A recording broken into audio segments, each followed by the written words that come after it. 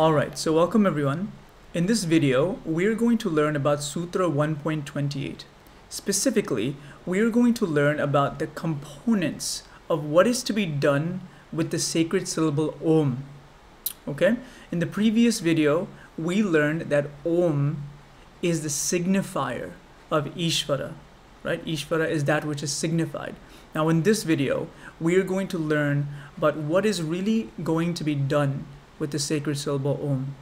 Now if you haven't already subscribed, please do so by hitting the lotus icon on the bottom right of the screen for more videos on Indian philosophy, Sanskritam, and psychology. And please do visit the academyofindianphilosophy.com for more information. Okay, so let's begin. Here we have Sutra 1.28. Tad japastadartha bhavanam. Okay, we have, so let's break it down here. Let's break down the sandhi. So first we have tad japaha, tad artha,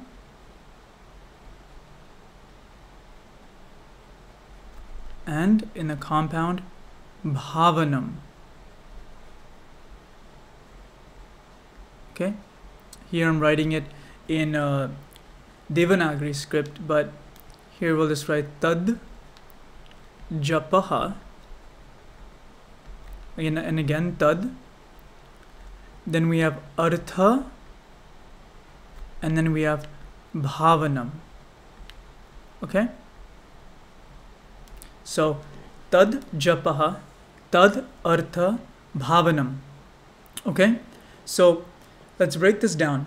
First, tad japaha.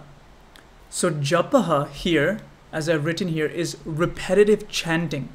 Okay, so jap is from the root dhatu. It's a dhatu. The root jap means to chant, to repetitively chant. Okay, and so what are you chanting?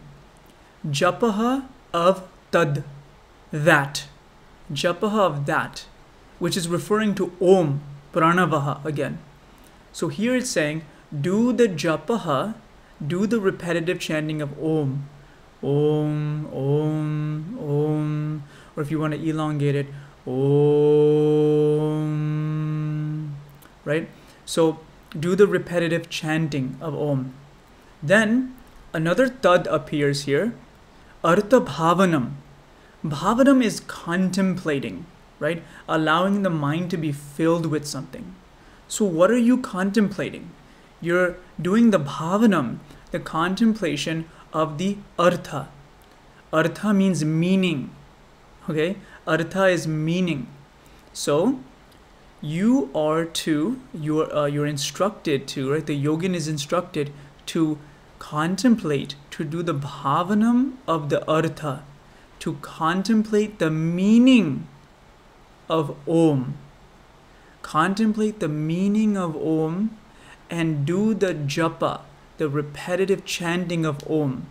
These are the two main components of this sutra. Okay, so here japaha, repetitive chanting, and artha bhavanam, the contemplation of the meaning of Om. Okay, now before I go on to what this entails, right? First, this entire sutra rests upon the foundation, rests upon the premise that there is an eternal relationship between the word and the meaning. Okay? So there is an eternal relationship between the shabdaha and the arthaha. Okay? So word and meaning are together. And so because of this, when you're constantly chanting Om, Om, Om, what that's going to do is the meaning of Om is going to emerge in the mind, or the desire to know what the meaning is, or the meaning itself. Okay? And what is the meaning of Om? Right? And as we've explained, the meaning of Om is Ishvaraha. Right? Ishvaraha, the meaning of Om, the arthasya, right, of Om in this case is Ishvaraha, of God. Okay, whatever God one has chosen in this case, which we'll specify, but say Shivaha, Krishnaha, Vishnuhu, right? So as one is doing japa of Om, what happens is this cultivates in one's mind the meaning of Om, which is Ishvaraha, right? So what happens then when you're constantly chanting Om and seeking the meaning of it and exposing it to God? Then what happens is the mind becomes filled with God, the mind becomes filled with Ishvaraha, right? And it becomes ekagra, right here, ekagra. The mind becomes one-pointed. You get chittam ekagram, a one-pointed mind, okay?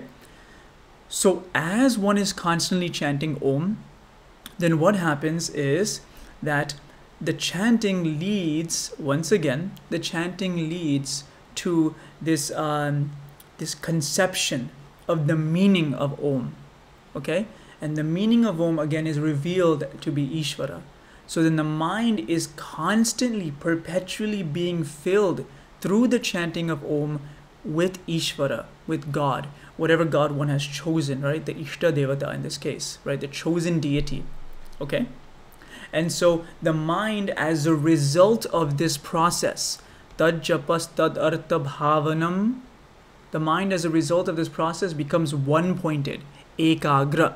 Now this is important because in yoga, right, and especially in the Yogasūtra, one-pointedness of the mind is the most important thing, okay? Now, we'll have different traditions, bhakti traditions, you know, whether it's a Shaiva, Shiva traditions or Krishna, Vaishnava traditions, etc. They will say bhakti, devotion, right, is the highest form, right? So this may be the case, right, when a bhakti commentator is looking at the Yogasūtra.